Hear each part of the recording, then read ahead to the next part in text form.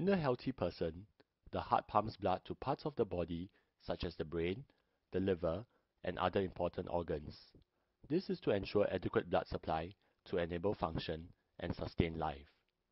In certain cases, the regular pumping action of the heart can be disrupted by dangerous heart rhythms known as ventricular tachycardia or fibrillation.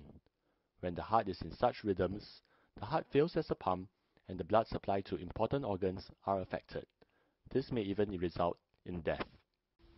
The main life-saving treatment during such times is usually an electrical shock to the heart, also known as defibrillation. However, this may not always be readily available.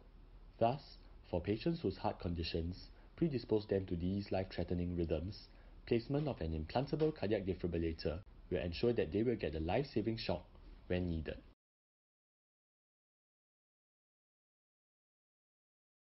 An ICD is a pump-sized battery-powered device placed under the skin, which is used to treat dangerous heart rhythms.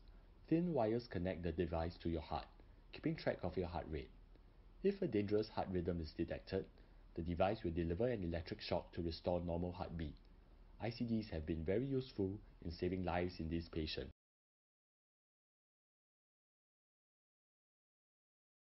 An ICD is recommended in patients with weak heart function, survivors of sudden cardiac arrest, or those with an underlying heart condition that increases their risk of these dangerous heart rhythms. Your heart doctor will inform you should you be eligible for an ICD.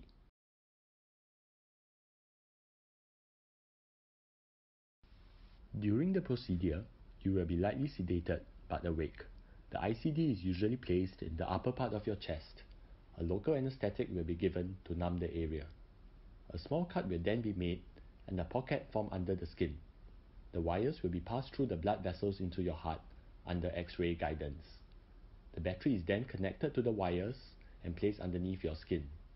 At this point, if needed, you will be put to sleep for a few minutes, during which the ICD will be tested to ensure it is functioning properly. The skin is then closed with absorbable stitches. The whole procedure will take around an hour.